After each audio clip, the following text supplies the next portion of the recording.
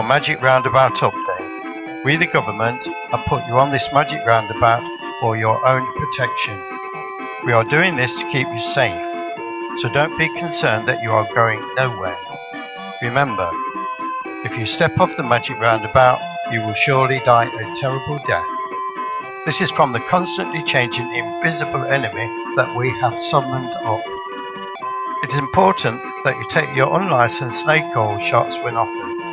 These will help you enjoy being taken for a ride on the Magic Roundabout. You may see some people not on the Magic Roundabout. Some of these are renowned scientists trying to tell you the truth, but they are irresponsible liars, so take no notice.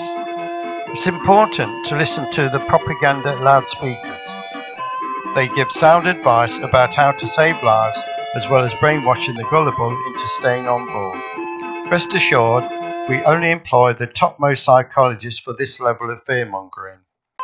You may have noticed some people on board who are seriously ill with cancer or heart disease.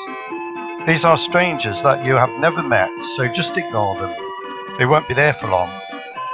Also, don't be bothered about pesky children. Some people have the audacity to say they are losing their livelihoods. It's time they realise that is a plan. Don't worry about saving the NHS. We are going to save taxpayers' money by privatising it. There are lots of other Magic Roundabouts up and down the country. Some are abroad. They may have some of your friends or family on board. It is vitally important that you don't try to visit them, as we may put you in prison for up to 10 years. Remember, if you leave the Magic Roundabout, you will be entering a police state. This is for your own protection and to save lives.